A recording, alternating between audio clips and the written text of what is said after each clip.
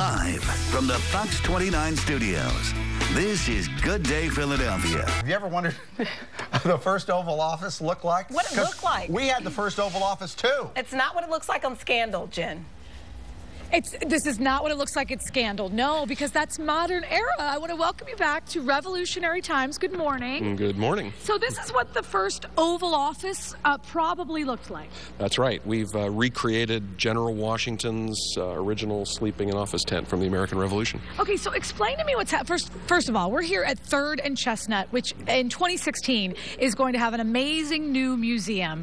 This is the last day before you basically tear this down. The fences are going to start going up, the demolition of the building, and soon we'll start construction of the Museum of the American Revolution here.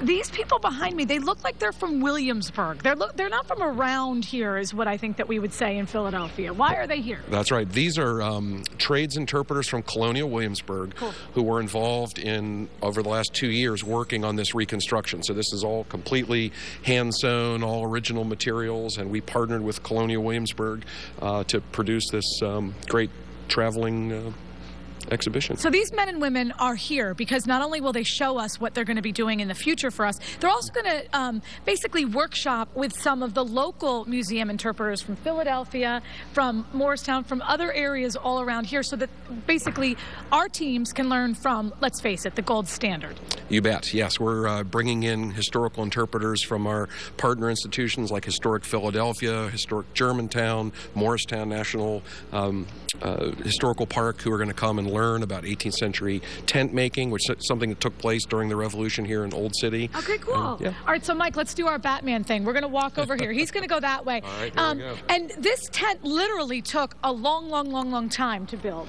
You bet. This was an entire summer with that crew that you just saw stitching every single day in front of the public. I love it. And I have to say this, you know, one of the things that they said off camera is, you know, they do live in the modern era, and so they do look at modern trade work. And if you look at this stool, this is something that you would see maybe in a design house even today, and this is something that they made, and it harkens back to all those years ago. There's a great Philadelphia connection here. This is a reproduction of a set of 18 folding camp stools that were actually made right on Chestnut Street in 1775 for General Washington.